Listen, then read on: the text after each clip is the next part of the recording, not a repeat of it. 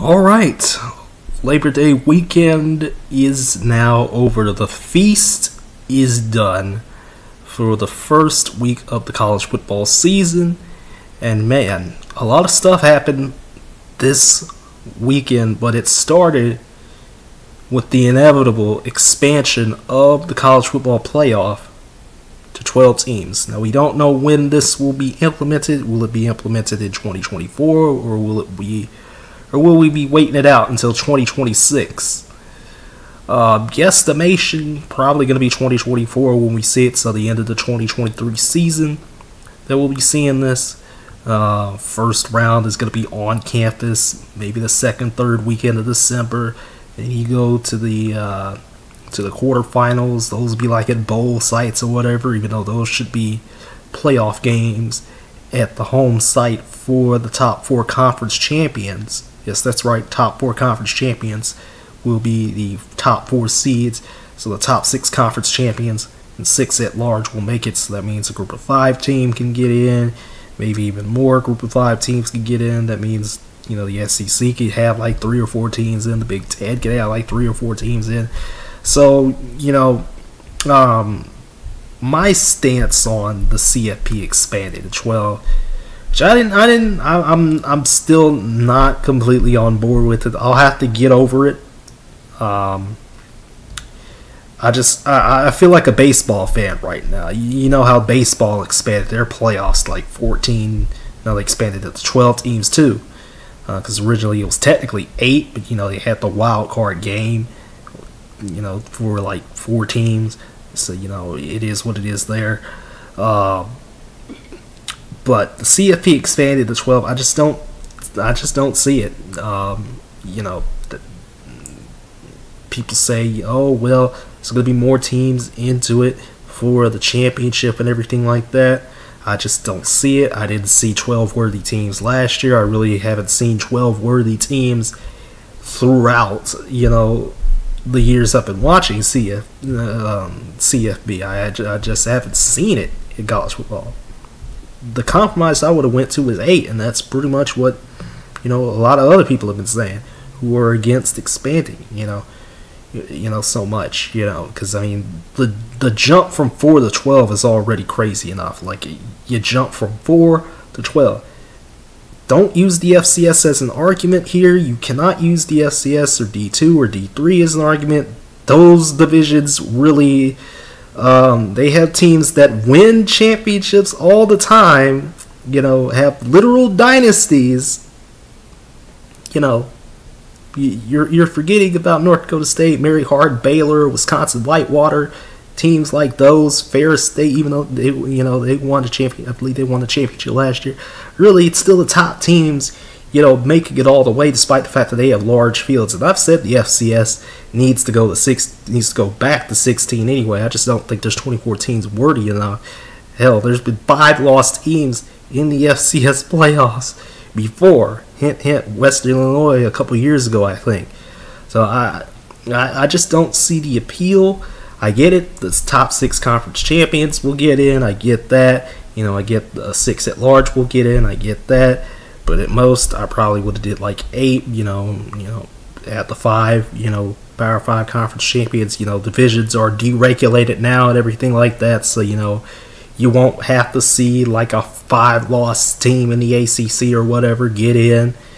So, the divisions are deregulated. So, the top 2 teams can play for a division championship or rather for a conference championship and, get that. So, there's really not going to be too much problem with that anymore, with the whole 3-4 loss team thing.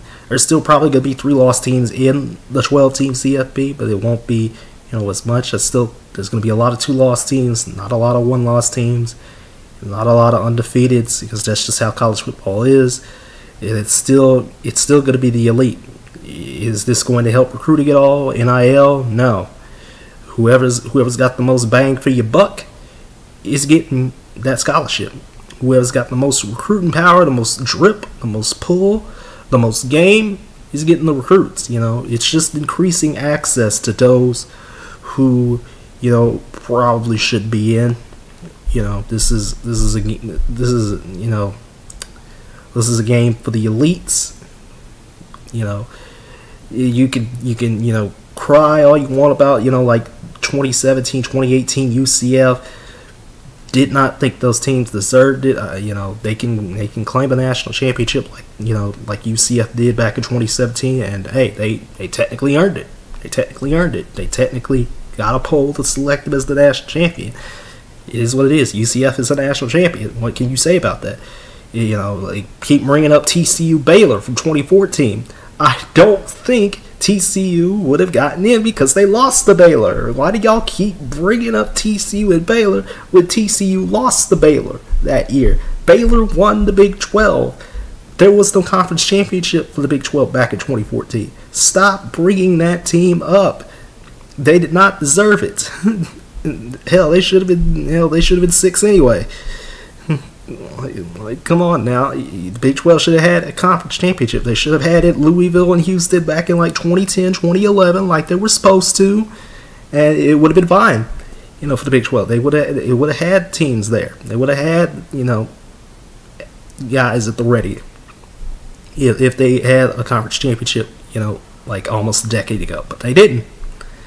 And that's just how the cookie crumbles. You see, other arguments, out there, those are like the two biggest ones, that are out there, in the college football landscape, the wide and vast college football landscape that has been argued about, with the whole who should have been in and everything like that. And I just never thought those specific teams should have been in.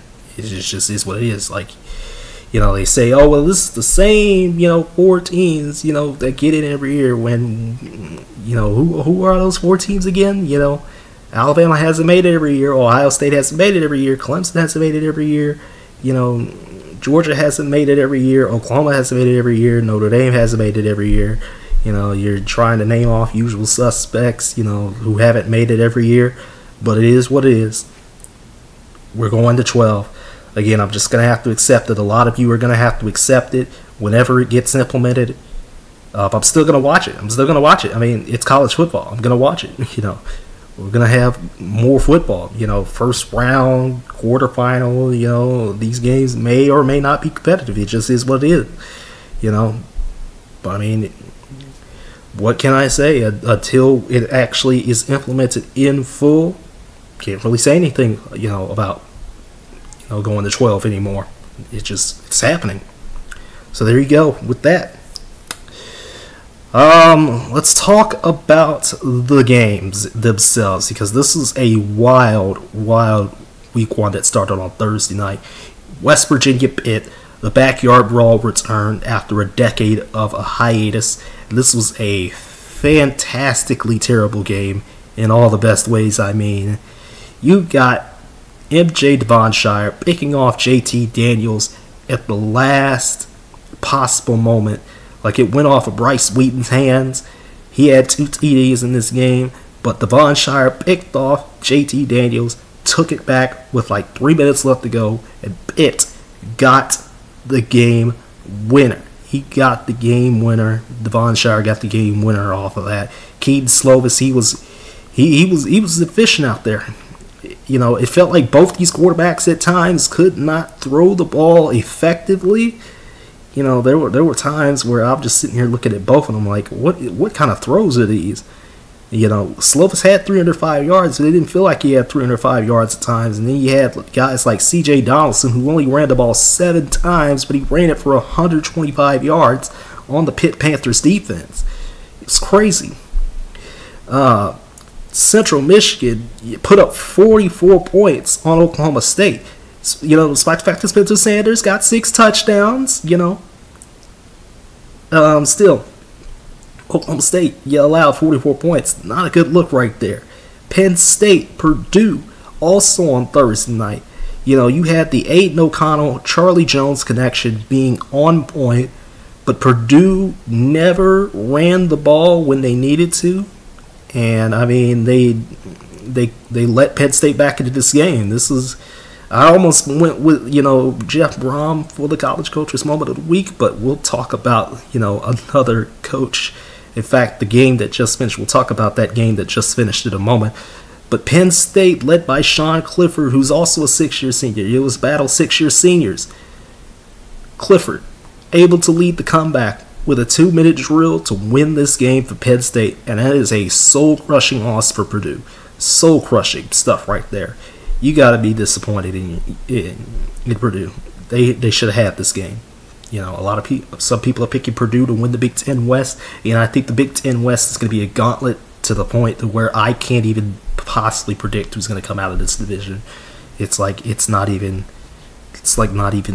crazy. It's like, wow, what do you mean? Who's going to win the Big Ten West? I genuinely don't know. Let's go to Saturday and some of the other games that happened, you know, early on Saturday. You know, NC State, East Carolina, I said this is going to be a lot closer than a 10-point spread, and that's exactly what happened. Devin Leary and the Wolfpack, they struggled in this game. You know, like, this is a home crowd for the Pirates, and they have a lot of intense hatred for the Wolfpack, but the Wolfpack were able to win this game. You know, that poor Pirates kicker, he missed 2 kicks that were crucial, including the game-winning potential kick. And like NC State, they survived this game 21-20. And I mean, it's just crazy. Like, you know, we could have had an upset like that.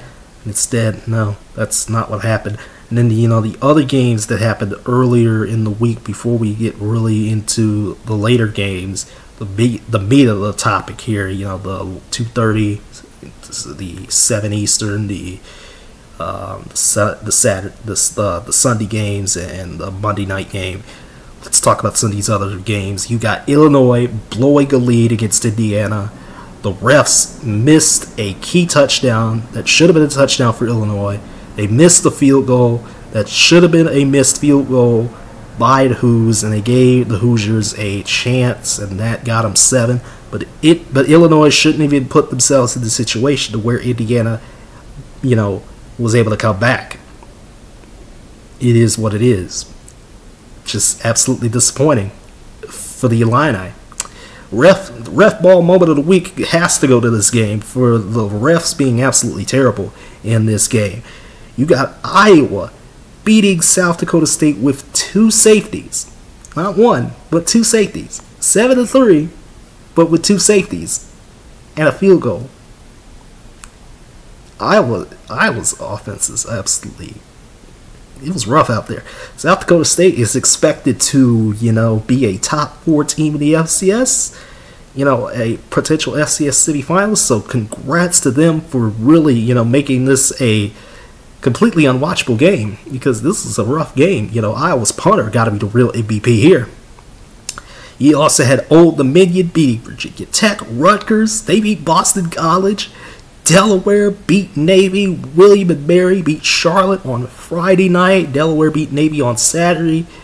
And then, you know, North Carolina App State was wild. I figured I should have just watched this game from the start, but, you know, there were some other commitments I had. So, you know, that App State UNC game was bonkers. App State scored like 40 points in the 4th quarter, and yet they still lose because they, you know, missed a couple of 2-point conversions. It's just wild, crazy stuff at the end. And then you have Houston UTSA. You know, Clayton Tune, he put on a show.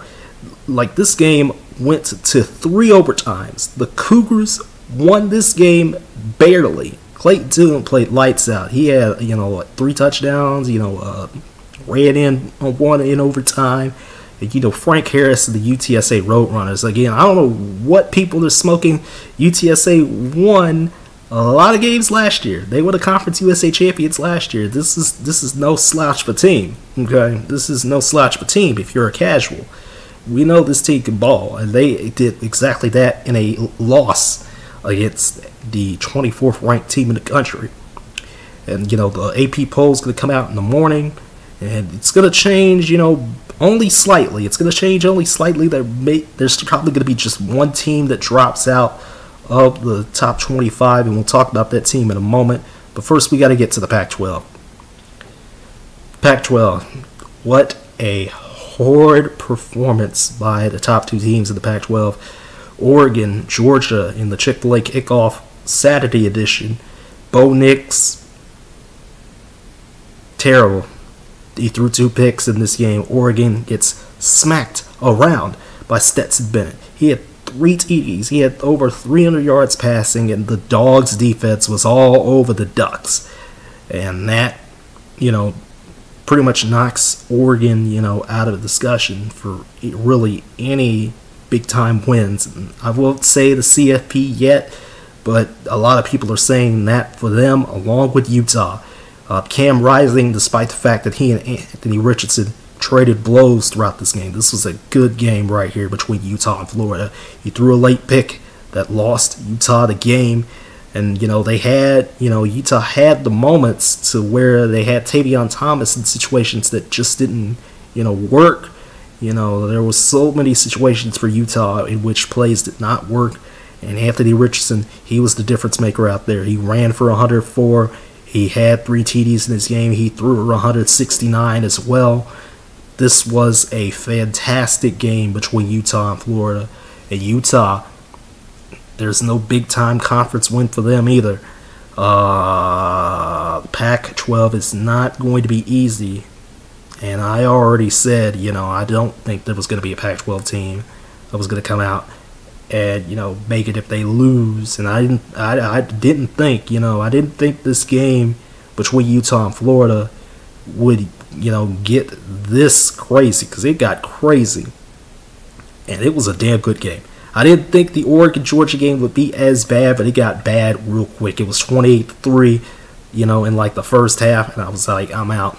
I got to find something else to watch. The game you should have watched in the afternoon, if you didn't want to watch Oregon-Georgia and you didn't want to watch Houston-UTSA, you should have watched Cincinnati-Arkansas. This was an eliminator. This was pretty much an eliminator too. Lots of penalties in this game. Helmets for Cincinnati kept flying off. And yet KJ Jefferson, had 4 TDs. This man played lights out. The defense for the Arkansas Razorbacks was just too much for the Bearcats. Too much for them. And, Cincinnati, they had a good effort in this game. Real good effort. A lot better than they did against Alabama. But Arkansas able to get that W. And, they're going to knock Cincinnati out of the top 25. This is the game that was going to knock somebody out the top 25, and that's exactly what happened with Cincinnati and Arkansas. And then you have Notre Dame, Ohio State, the biggest game of the weekend, in my opinion. One of the biggest games anyway. Tyler Buchner, the Irish, they played very well. That defense played very well. Stroud, he was all right out there at times. He, couldn't make the plays needed, but he did throw 2 TDs. Mayan Williams, he got the game clincher in this game. And Emeka Ibuka, he stepped up in place of Jackson Smith-Njigba, who I believe Njigba got injured in this game at one point. But ultimately, again, the Irish were just overwhelmed by Ohio State's running game and the defense, which really stepped up. This was a big defensive showdown. Really good stuff right there. Loved every second of defensive prowess in this game. The game I circled as the game of the week, Jackson State, Florida A&M, was also a game that was, over by the first half.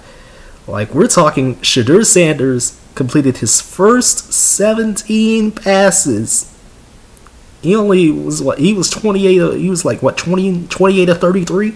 Or like 300 yards? 5 TDs? Aubrey Miller got a fumble recovery touchdown. The defense got a pick 6. Jeremy Musa and the Rattlers, despite the fact that they played North Carolina very well, they did not play well against Jackson State at all. And it fits with what I was saying, during the preview, is that Jackson State, this team might go undefeated. It kind of fits with what I was saying. Like, this Jackson State team has a lot of talent. You had Travis Hunter. He did a couple things in this game as well. But what I was trying to get across is that Jackson State might go undefeated this year in the FCS. They might go undefeated. They have Campbell later on, and Campbell's they looked pretty good this week. And the rest of the SWAC, mostly beat 'em up games.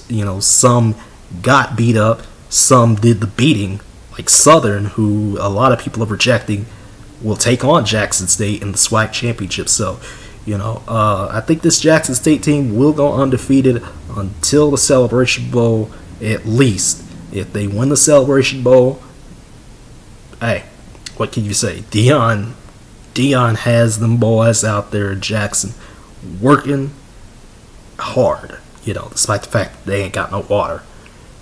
Hopefully, the situations at Florida A&M with the whole administration are resolved soon, and hopefully Jackson, Mississippi's water situation is solved soon as well.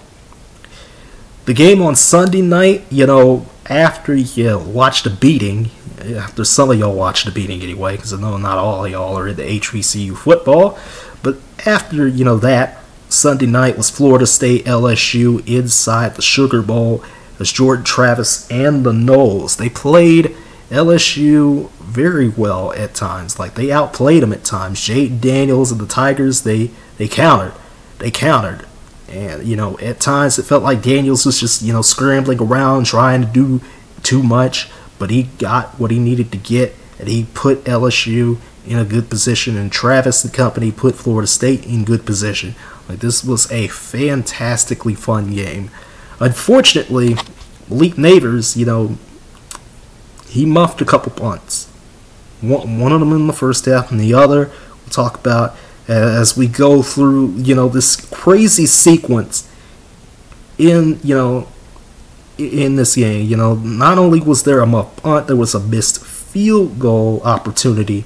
Not like an actual missed field goal, like Florida State should have taken a field goal, and they decided not to early in this game when they could have taken control and had a 13-3 lead. But, Florida State, the final minute and a half or so, Florida State was just trying to ice the game, win this game, to, take the easy way out and win this game. But instead, they fumble at the goal line. LSU drives down the field.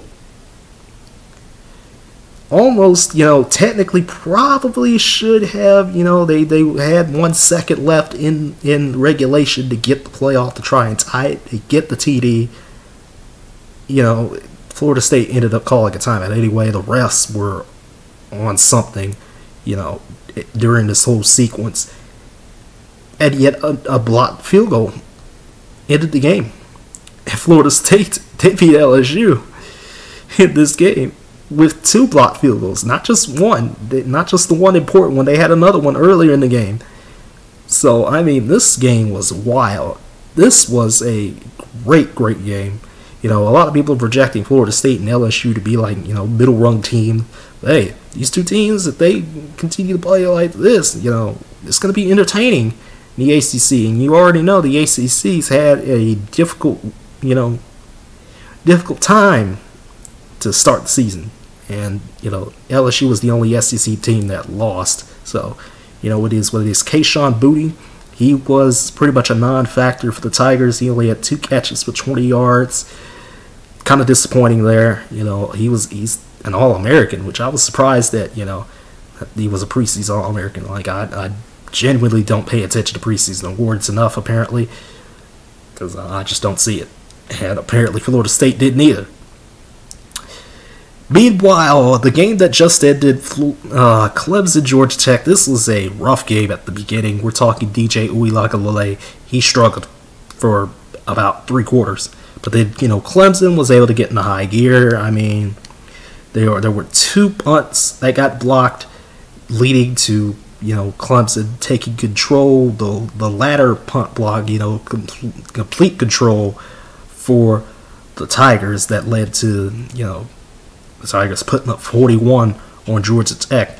Georgia Tech only had 10, but it felt like at times, Georgia Tech was able to get the best of the Clemson offensive line. Brian Brees, he was out there, playing lights out. The rest of the Clemson D-line was out there playing lights out. You had Jeff Sims throwing an interception on the first play of the game.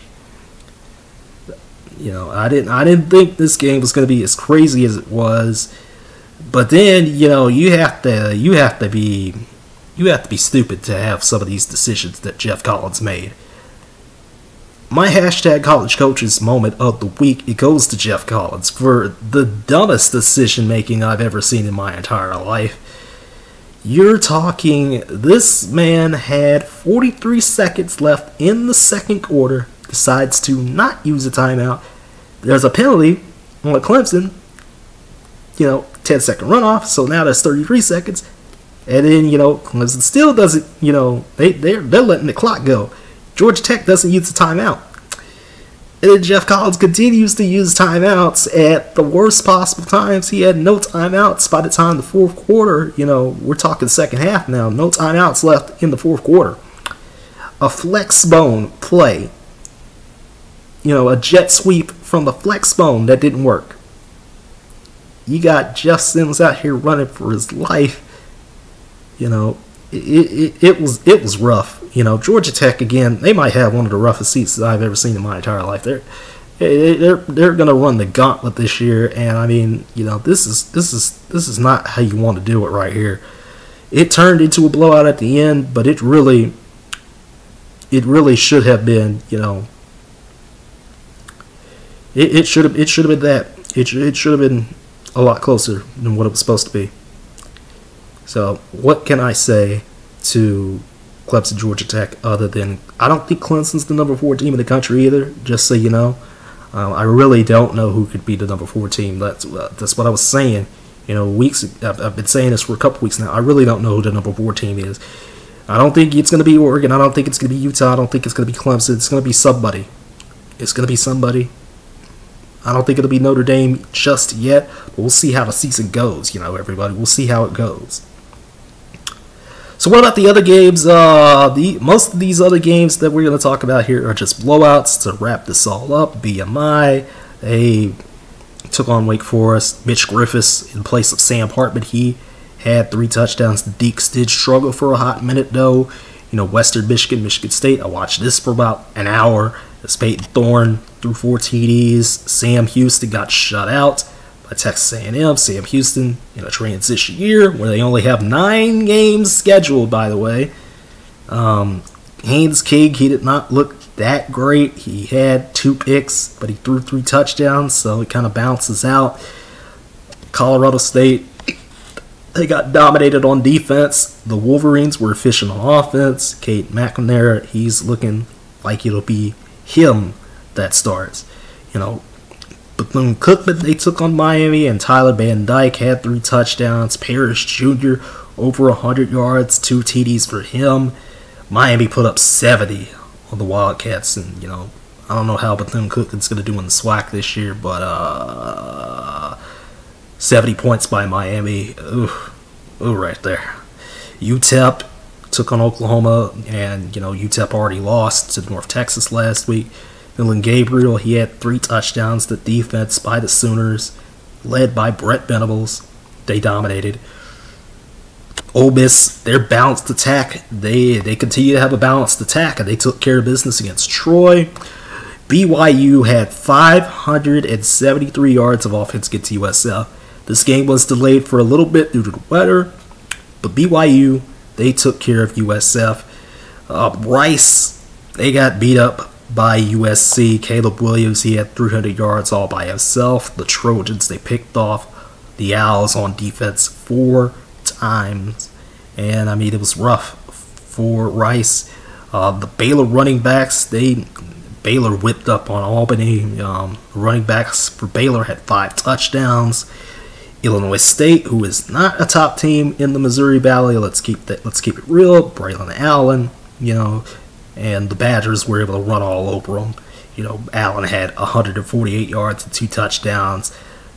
Kentucky struggled for a hot minute against Miami of Ohio, was tied for the longest time, but then, a kick return touchdown. Will Levis with 3 TDs they lifted Kentucky over Miami of Ohio. Bryce Young had 5 touchdowns. The Tide defense, they shut out the Aggies. It is what it is there. And that's it for week number 1. At the end of the day, I got to tell you, what a wild weekend of college football, a whole 5-day feast of college football, and it continues throughout the season until January 9th. I cannot wait to keep going with y'all. I don't know what the top 25 is going to look like tomorrow. I do have my week 2 notes about ready to go, and I'm thinking there's not as much craziness in week 2, but there's still some crazy stuff for week 2. But we'll talk about it all on Wednesday nights. Probably it'll probably be Wednesday night. We'll talk about everything for week 2 and get you ready for week 2. Until that time, and until Thursday when we talk the NFL. Oh boy, it's coming back. The NFL, college football, all syncing together. Oh boy, this is gonna be a good week for the channel. Make sure you like, share, comment, subscribe, click the notification bell, do whatever you need to do, and I will see you all Wednesday night. Big Boy Sports signing out, and I hope you enjoyed week 1 of college football like I did.